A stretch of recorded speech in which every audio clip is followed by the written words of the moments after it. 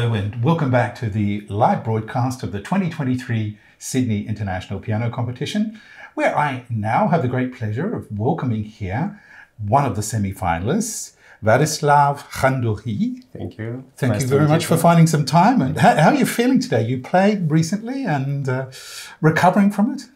Yeah, I'm just a bit tired, but I feel okay now, so I'm happy to be here and glad to play here. So, what's your first impressions of Australia and Sydney? I mean, it's just different culture, and I was really impressed with Sydney, and I mean, it's really interesting to be in a new country always. So. Indeed, yeah. Indeed it is, yes. Yeah. One of the things you wrote, of course, in your description of yourself is that you come from a family of dulcimer players, a really quite a fascinating instrument. And obviously, what does that mean? Does everybody in your family or several generations of your family play the instrument? My mom and my dad are dulcimers, and they play like in orchestra in Minsk because it's our national instrument, and we have like orchestra from our national instruments. Could you describe the instrument for us? It's really hard. I mean, it's just string instruments, and you play just with sticks in it. Right. I mean, yeah, and I think it's really interesting.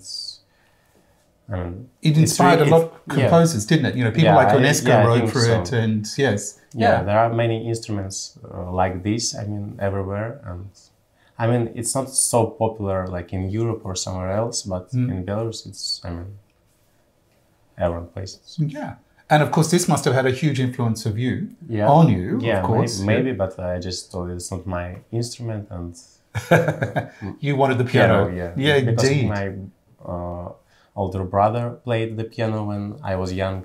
I mean, he's 10 years older than me. And I really liked how he played when I was young, and I just repeated melodies that he played when, my parents noticed that and took me to the music school, and that's how my journey started. That's how your journey, how lovely is that? Yeah. Very nice. And of course, them being musicians, they probably understood a lot more how important it was for you to have the time and to be able to dedicate yourself in that way.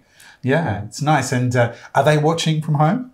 Yeah, of course. Yes? Yeah, they support me. And terrific. You're getting messages and from friends and the community and things? Of course. I mean, everyone supports me from Russia. I mean, not only from Russia, from Europe, from everywhere, my friends. So, right. Yeah, I really appreciate it. And how lovely is that? It feels more easier to play when someone is like behind you, you know. It's like cool.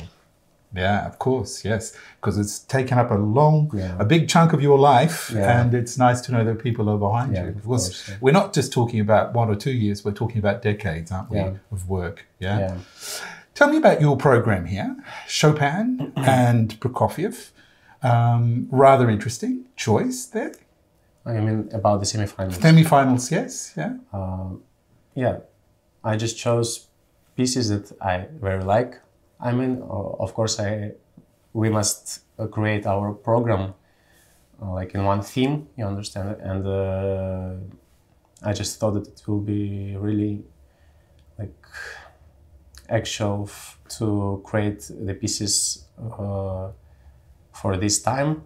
Now, I mean, it's like hard times, you know, and Chopin had hard times in his life, Ravel and Prokofiev, of course, the War Sonata. Chopin was not at home for half of his life, and he composed these pieces, and he was depressed because of it, and he put his mood and character and his music, and I just chose these pieces, and I think it's really suitable for our time. Indeed. And should you be so lucky to get into the finals, you're going to be playing Beethoven 3 and Rachmaninoff. Tell us about your choice there.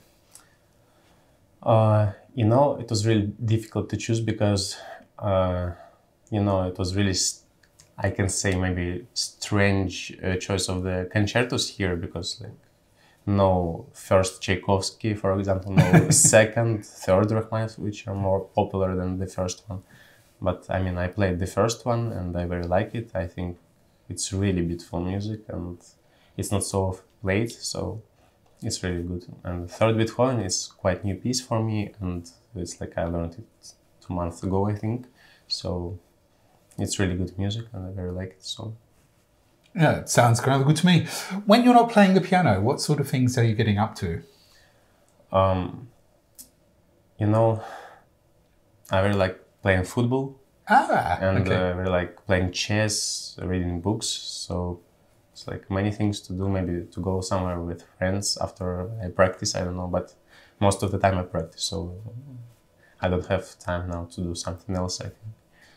So speaking of friends, of course, you know, chamber music is sometimes described as conversation between friends. Yeah. We're about to move into the chamber music Yeah. aspect of the competition. What are you going to be playing? And I'll play second Brahms sonata for the violin. So in A major, it's really beautiful music. So lovely. yeah. And what about chamber music in your life? Do you do a lot of it already? No, unfortunately, I did not. I mean, I don't play usual chamber music. Of course, I play it. I mean, maybe many times, but not as often as I play solo. So, I mean, it's really interesting for me to play with someone. It's to have conversation in music, like Indeed. Yes. So Yeah. feel the connection with your partner. So, What do you think the role of a musician is in this day and age? you know, I think to produce the emotions that people cannot feel just in normal life. I mean, it's like you can feel in music everything, but it's like when you go on the street, you cannot feel everything. So you just, I don't know. Yes, Something like it's a wonderful outlet. It's a wonderful thing to do. Yeah. Indeed. Thank you so much for talking to me. We wish Thank you you. all the very, very best for the finals. Thank you so much. You know, hope it all goes, if you get that far, I hope it all goes well. And it's been lovely to have you here and to listen to you over the last days as well. Thank you so much. Good luck with it all. Thank you. Uladzislau Khandohi speaking to me there, and one of the semi-finalists here. And this is, of course, coming to you from the live broadcast of the 2023 Sydney International Piano Competition.